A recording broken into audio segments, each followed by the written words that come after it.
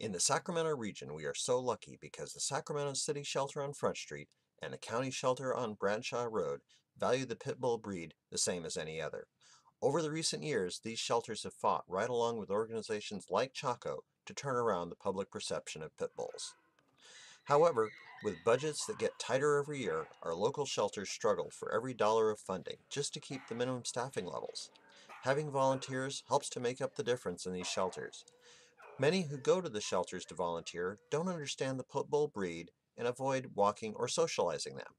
That is where organizations like the Chako and their Pit Bull University programs come in.